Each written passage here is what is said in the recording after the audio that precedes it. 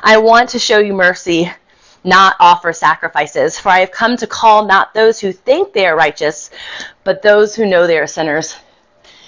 He's referring to when Matthew has the tax collectors and Jesus dwells and dines with them, and the religious are like, why would you hang out with them?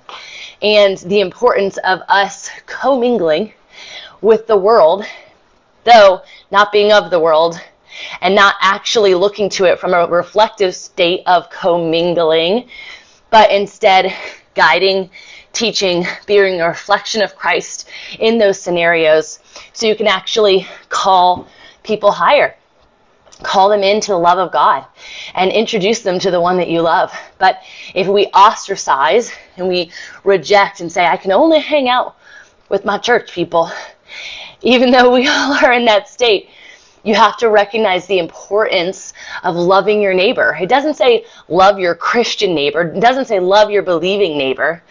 It says love your neighbor. Yes, Kelly, drink my water. I've been drinking so much water. I'm not going to go into details on my fast, but I've been having all the liquids you could possibly imagine. That's why it's perplexing to me, because I eat so healthy. But it's okay. I'm not looking for physical health. I'm looking for spiritual health every day. My physical health will be a ever-evolving journey while we live in our bodies, in the flesh. So I wasn't really sure what I fully wanted to talk about this morning as I was sitting with the Lord and processing Proverbs and just reflecting on some conversations that I was having this week with some incredible women, specifically. I love my guys, but a lot of girl conversations, girl chats this week. And some of them reflective on influence, reflective on growth and expansion. And I just want to encourage you, no matter where you are, the impact that you're having right now is connected to the lineage and generational impact that can become when you're surrendered to the current moment and to what Christ is doing in that current moment. And I'm going to speak to myself in that regard, because there are surely times where I'm like, man, numbers can get into your head. Finances can look not like what you hope that they would.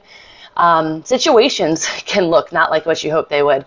You might have closed doors consistently and you're like, why does this keep happening? Now, I think if you're having closed doors consistently, there should be an internal evaluation that takes place, because we serve a God who's predestined our good works for us.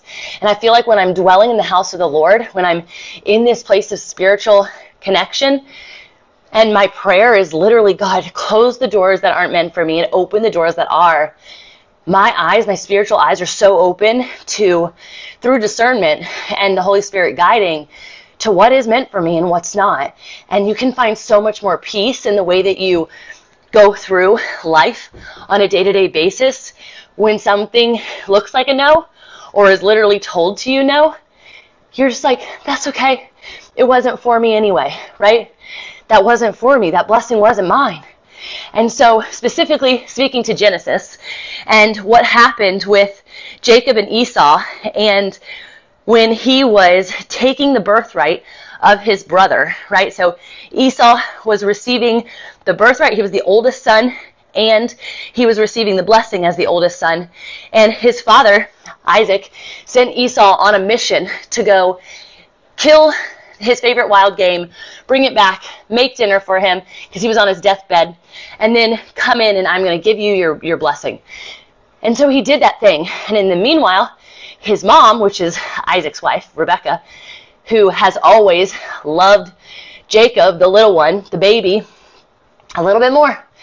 And I don't think that it discredits her love for Esau. It's just, I don't think I have favorites, but there was something there, right? There was something there. And an element of that too was that her baby was being courted by some people who were local, and she really had this desire of him going back and marrying someone in her family line, and those women were causing friction to Rebecca. So there was probably a lot more going on, and not to say it was from God by any means, because it ended up coming back and biting Jacob in the butt. And this is a conversation of karma. This is a conversation of what goes around comes around, but ultimately it's the God's plan. And yesterday I had posted something where it said, it was a really cool just like clip that blessed me, saying that God's love recklessly pursues us, and that in that pursuit, we can't even dodge God's blessing. We can't even get out of his blessing because he just loves us so much. He has a plan for us to prosper. And I got a response from that saying that that's not sound doctrine.